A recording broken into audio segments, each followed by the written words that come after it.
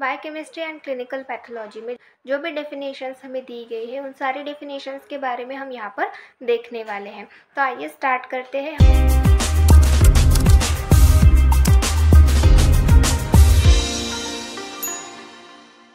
नमस्कार, आपका बहुत बहुत स्वागत है हमारे चैनल द फार्मा कोर्स 2.0 पे। तो आज की इस वीडियो में हम देखने वाले हैं बायोकेमिस्ट्री एंड क्लिनिकल पैथोलॉजी के इंपॉर्टेंट डेफिनेशंस के बारे में। बायोकेमिस्ट्री एंड क्लिनिकल पैथोलॉजी में जो भी डेफिनेशंस हमें दी गई है उन सारी डेफिनेशंस के बारे में हम यहाँ पर देखने वाले हैं। तो आइए स्टार्ट करते हैं। हमने पहले भी लेक्चर्स में इन डेफिनेशंस के बारे में देखा है। यहाँ पर भी हम जो भी डेफिनेशन जितने भी डेफिनेशंस हैं उन सारे डेफिनेशंस के बारे में देखने वाले हैं। तो सबसे पहले है बायोकेमिस्ट्री की डेफिनेशन। बायोकेमिस्ट्री की डेफिनेशन क्या है? The science concern with the chemical basis of life known as biochemistry. तो ऐसा साइंस जो कि केमिकल बेसिस, लाइफ के केमिकल बेसिस से कंसर्न होता है, उसके साथ कंसर्न होता है, तो ऐसे साइंस को हम बोलते हैं बायोकेमिस्ट्री। तो इस तरीके से ये बायोकेमिस्ट्री की डेफिनेशन हो गई। देन नेक्स्ट है कार्बोहाइड्रेट। कार्बोहाइड्रेट की डेफिनेशन क्या है?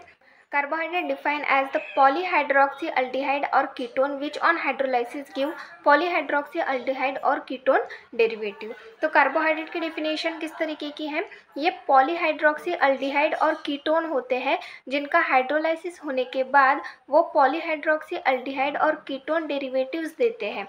तो ऐसे जो सब्सटेंस होते हैं, ऐसा जो कंपाउंड होता है, इसको हम कार्बोहाइड्रेट बोलते हैं। देन नेक्स्ट है थर्ड डेफिनेशन प्रोटीन की। Protein are high molecular weight mixed polymers of alpha amino acid join together with peptide linkage. तो प्रोटीन्स ये क्या है? High molecular weight mixed polymers है। इनका मॉलिक्यूलर वेट हाई होता है और ये मिक्स पॉलीमर्स होते हैं अल्फा अमाइनो एसिड्स के। मतलब अल्फा अमाइनो एसिड की चेन होती है। पॉलीमर्स मतलब बहुत सारे अमाइनो एसिड एक दूसरे से ज्वाइन होते हैं, join together with peptide bond. और ज्वाइन भी किससे होते हैं? पेप्टाइड बॉन्ड, पेप्टाइड लिंकेज से ये ज्वाइन होते हैं। तो इनको हम बोलते हैं प्रोटीन्स। देन नेक्स्ट है अमाइनो एसिड की definition. Amino acid are carboxylic acid containing N amino group. तो अमाइनो एसिड ये कार्बोक्सिलिक एसिड है जिसमें अमाइनो ग्रुप प्रेजेंट होता है। इस तरीके से ये अमाइनो एसिड की डेफिनेशन हो गई। देन नेक्स्ट है लिपिड की definition. Lipids are the group of greasy organic compound which are in organic solvent like chloroform but insoluble in water। तो lipids ये क्या है? ये ग्रुप है ग्रीसी ऑर्गेनिक कंपाउंड का जो कि सोल्यूबल होते हैं किसमें? ऑर्गेनिक सॉल्वेंट, जैसे कि क्लोरोफॉर्म हो गया, ईथर हो गया। तो ऐसे ऑर्गेनिक सॉल्वेंट में ये सोल्यूबल होते हैं पर वाटर में ये इनसोल्यूबल होते हैं। तो ऐसे जो कंपाउंड्स होते हैं उनको हम बोलते हैं लिपिड्स। देन नेक्स्ट है न्यूक्लिक एसिड की definition. Nucleic acid are acidic substance containing nitrogenous base, sugar and phosphorus. तो न्यूक्लिक एसिड ये एसिडिक सब्सटेंसेस होते हैं जिनमें नाइट्रोजनस बेस प्रेजेंट होता है, शुगर प्रेजेंट होती है और फॉस्फोरस ग्रुप प्रेजेंट होता है। तो ऐसे कंपाउंड को हम बोलते हैं न्यूक्लिक एसिड। देन नेक्स्ट है एंजाइम्स की डेफिनेशन। एंजाइम्स मतलब क्या होता है? Enzymes are biological catalyst that speed up the pace of chemical reaction. तो एंजाइम ये बायोलॉजिकल कैटलिस्ट होते हैं जो कि केमिकल रिएक्शन की जो स्पीड होते हैं वो इंक्रीज करते हैं, वो फास्ट होने में मदद करते हैं। तो ऐसे जो कंपाउंड्स होते हैं उनको हम एंजाइम्स बोलते हैं। देन नेक्स्ट है इनहिबिटर्स की डेफिनेशन। तो इनहिबिटर्स की डेफिनेशन क्या है?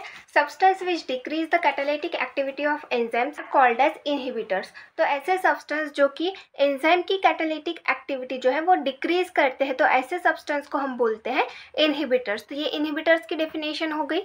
देन नेक्स्ट है विटामिन्स की डेफिनेशन। विटामिन्स की डेफिनेशन क्या है? Vitamins are defined as small organic molecules present in diet which are required in small amount for normal functioning of human body. तो विटामिन्स, इसकी डेफिनेशन किस तरीके की है?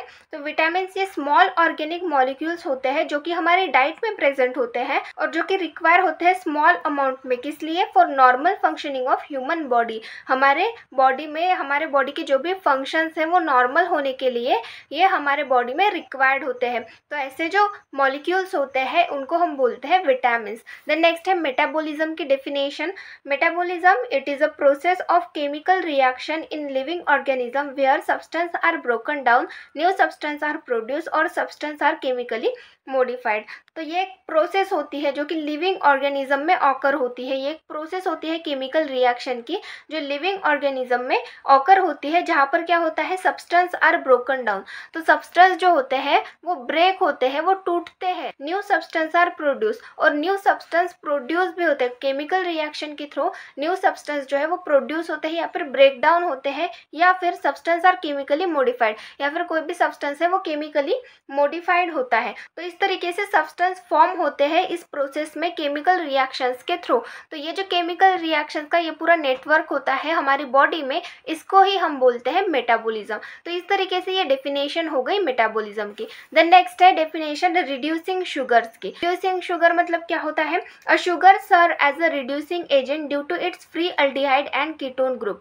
तो कोई भी कंपाउंड हो गया जिसमें फ्री अल्डिहाइड और कीटोन ग्रुप प्रेजेंट है, तो वो रिड्यूसिंग एजेंट करके एक्ट करता है। तो ऐसे जो शुगर्स होते हैं उसको हम रिड्यूसिंग शुगर बोलते हैं। देन नेक्स्ट है non reducing sugar. Non reducing sugar की डेफिनेशन क्या है, अ sugar do not serve as reducing sugar और agent due to absence of free aldehyde और कीटोन ग्रुप। तो कुछ ऐसे शुगर्स होते हैं जिनमें फ्री अल्डिहाइड और कीटोन ग्रुप प्रेजेंट नहीं होते, जिसकी वजह से वो एज अ रिड्यूसिंग एजेंट या फिर रिड्यूसिंग शुगर करके एक्ट नहीं करते। तो ऐसे जो शुगर्स होते हैं उनको हम बोलते हैं नॉन रिड्यूसिंग शुगर्स। तो ये नॉन रिड्यूसिंग शुगर्स की डेफिनेशन हो गई। देन नेक्स्ट है मिनरल्स की डेफिनेशन। मिनरल्स की डेफिनेशन क्या है, minerals are the elements which cause different type of physiological function and biochemical process in the body. तो मिनरल्स एक ऐसे एलिमेंट्स हैं जो कि हमारे बॉडी में फिजियोलॉजिकल फंक्शंस करते हैं और बायोकेमिकल प्रोसेस करते हैं हमारी बॉडी में। तो ऐसे जो एलिमेंट्स होते हैं उन्हीं को हम बोलते हैं मिनरल्स। तो इस तरीके से ये मिनरल्स की डेफिनेशन हो गई। देन नेक्स्ट है वाटर बैलेंस। तो वाटर बैलेंस की डेफिनेशन क्या है, equilibrium persist between intake and output of water in the body. तो हमारे बॉडी में वाटर कितने अमाउंट में इनटेक हो रहा है और कितने अमाउंट में वाटर हमारे बॉडी से आउट हो रहा है, मतलब हमारे बॉडी से एक्सक्रेट आउट हो रहा है। तो इसका जो रेशो होता है, अगर वो इक्विलिब्रियम में हो, मतलब जितना इनटेक हो रहा है उतना ही हमारे बॉडी से एक्सक्रेट आउट हो रहा है, तो उस कंडीशन को हम बोलते हैं वाटर बैलेंस। मतलब जो इनटेक और एक्सक्रेट का रेशो है वो अगर इक्विलिब्रियम में रहा तो उसी को हम बोलते हैं वाटर बैलेंस। देन नेक्स्ट है डिहाइड्रेशन की डेफिनेशन। डिहाइड्रेशन की डेफिनेशन क्या है, when loss of water exceed the intake of body's water content is reduced, as a result the body is in negative water balance, this condition is called as dehydration। तो यहाँ पर क्या बोला गया है, when loss of water exceed the intake, मतलब हमारी body से वाटर लॉस हो रहा है बहुत ज़्यादा अमाउंट में, मतलब जितना हम इनटेक कर रहे हैं उससे ज़्यादा अमाउंट में हमारी बॉडी से वाटर लॉस हो रहा है, the bodies water content is reduce. तो इसकी वजह से क्या हो रहा है, जो बॉडी का वाटर कंटेंट है वो रिड्यूस हो रहा है, जिसकी वजह से the body is in negative water balance. तो बॉडी हमारी निगेटिव वाटर बैलेंस में चली जाती है, तो उसी कंडीशन को हम बोलते हैं डिहाइड्रेशन। तो ये डिहाइड्रेशन की डेफिनेशन हो गई। देन नेक्स्ट है बायोटेक्नोलॉजी की डेफिनेशन, यूटिलाइजेशन ऑफ ऑर्गेनिज्म और it's organelles to make product और to solve problems for the welfare of Mankind. तो यूटिलाइजेशन ऑफ ऑर्गेनिजम्स और इट्स ऑर्गेनल्स, तो कोई भी ऑर्गेनिज्म हो गया या फिर उसके ऑर्गेनल्स हो गए, उनका यूटिलाइजेशन करना, उनका यूज करना किसके लिए, टू मेक प्रोडक्ट और to solve problems for welfare of Mankind. तो कोई प्रोडक्ट बनाने के लिए या फिर कोई प्रॉब्लम सॉल्व करने के लिए किसी ऑर्गेनिजम्स का यूज किया जा रहा है या फिर उन ऑर्गेनिजम्स के ऑर्गेनल्स का यूज किया जा रहा है, उनके ऑर्गन्स का यूज किया जा रहा है। तो ये जो टेक्नोलॉजी होती है इसको हम बायोटेक्नोलॉजी बोलते हैं। तो इस तरीके से ये बायोटेक्नोलॉजी की डेफिनेशन हो गई। देन नेक्स्ट है इसेंशियल अमाइनो एसिड की डेफिनेशन। इसेंशियल अमाइनो एसिड की डेफिनेशन क्या होती है, these are the amino acid which are non-synthesized in the body, hence they have to be administered in the diet. Such amino acid called as essential amino acid। तो ये essential amino acid मतलब क्या होते हैं, ये ऐसे amino acids होते हैं जो कि हमारे बॉडी में सिंथेसाइज नहीं होते, इसीलिए उनको हमें एडमिनिस्ट्रेट करना पड़ता है डाइट के थ्रू। तो ऐसे अमाइनो एसिड को हम बोलते हैं इसेंशियल अमाइनो एसिड। इसेंशियल मतलब हमें ज़रूरत है, हमें डाइट के थ्रू इन अमाइनो एसिड की ज़रूरत है, इसीलिए हम इनको बोलते हैं essential amino acid. Then next है नॉन इसेंशियल अमाइनो एसिड की definition. Amino acid which are synthesise in the body are called as non non essential amino acid. तो ऐसे अमाइनो एसिड जो कि हमारे बॉडी में सिंथेसाइज होते हैं, हमारे बॉडी में ही ये सिंथेसाइज होते हैं, इसलिए इनको हमें डाइट के थ्रू नहीं लेना पड़ता। तो ऐसे अमाइनो एसिड को हम बोलते हैं नॉन इसेंशियल अमाइनो एसिड। इस तरीके से ये डेफिनेशंस हो गए, इंपॉर्टेंट डेफिनेशंस है। इनमें से डेफिनेशंस पूछे जा सकते हैं, तो ये डेफिनेशंस आपको देख के जाने हैं। वैसे हमने लेक्चर्स में भी इन डेफिनेशंस के बारे में देखा है, तो उतना कुछ डिटेल में यहाँ पर हमने नहीं पढ़ा। तो ये कुछ डेफिनेशंस हो गई बायोकेमिस्ट्री एंड क्लिनिकल पैथोलॉजी इस सब्जेक्ट की। Thank you.